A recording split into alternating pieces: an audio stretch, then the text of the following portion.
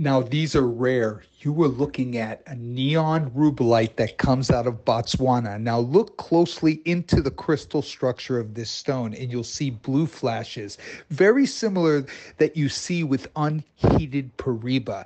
There's something about the metallic tourmalines, the copper-bearing tourmalines, which are Pariba, and the titanium tourmalines, which are out of Botswana, which there's less than 200 stones on record globally. There is less than 5 stones in the world that have this color that are documented rubellite varieties, and you can see the blue flashes within it. Now, this is 100% natural, unheated. In most cases with Pariba, what we do is we heat all the pink purple varieties of Pariba to oxidize out the pink purple, leaving only that neon blue in the crystal structure. In this case, these stones are so rare. There's less than 5 stones in circulation globally, so I decided to keep it in its natural form, but you are looking at an 8.68 carat super luster.